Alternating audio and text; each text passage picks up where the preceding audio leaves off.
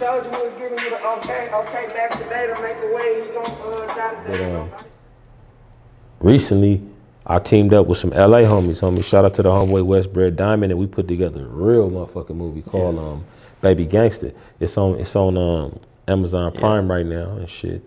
And Baby Gangsta's kind of big, homie. We basically took real homies, real active homies from all over LA, San Diego, Southern California, real live, known, reputable gang members, homie, came together, showed that we could do it, and made a dope ass flick. It got Sling Johnson in there and me, Compton Menace, a few other homies, but real movie, real budget movie and shit.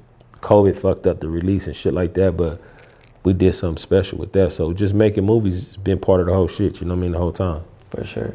Did you feel like that was important to get like real street dudes in the movie instead of, you know, actors playing the roles? So talk about that, because I understand it, but I would just like you to. Well, our thing, homie, was about keeping it authentic. And then as far as like making movies and shit, we've had our stories told, bruh, but they haven't never really been told. They told by people that live in the hood or from around the hood, but never from somebody that's really from the hood, like from the gang. Yeah. You feel me? To tell the inner workings. If you see the movie, it's a lot of authentic shit in that movie that's not ever been seen before. It might be small shit. You might not think that they're that whatever, but the real way that this shit happens is what we showed in this movie. We just want to show the real shit instead of the glorified, glamorized Hollywood version of the shit, you know? For sure. You got another movie that you were working on with Nick Cannon, correct? Yeah, it's out right now too. It's called She Ball.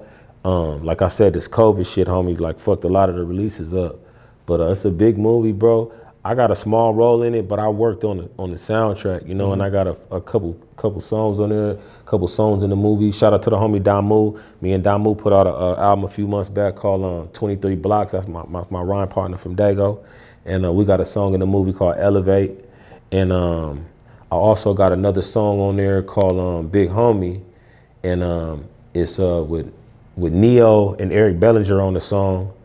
And yeah, bro, that movie big. Chris Brown in the movie, Cedric the Entertainer, Nick Cannon, a lot of homies, a lot of big cats. Faison, Love, dope flick. Movies is just, it don't take no real motivation, homie. It's just something I, you know, always was with. Yeah, for sure. We went to SCPA, homie. We went to Creative and Performing Arts School in San Diego. A lot of cats did. It was in the hood when I was little. So we kind of got that shit in us. Nick went there too and shit. It was right in the hood. You know what I mean? It was like focus on doing artistic type everything, of stuff? Everything, just like Fame. I don't know if you ever seen the movie Fame. You ever seen Fame? Fame was a movie from the 80s that came out. All creative arts, acting, dance, music, all that shit. Yeah. And if you was a little slick hood dude, you wanted to go there because the girls ran around in leotards all day at school and shit. So we would just go there and then we'll just sign up for whatever was the coolest elective. So because we do drama. We just go acting, sit in class and make up shit. But then we started really learning shit because our teachers was real actors. It was in real movies and shit, real ass movies, you know?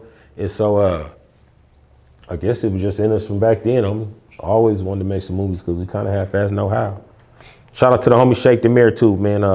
99 North. That was another flick I was in with the Fresno homies. Yeah, that.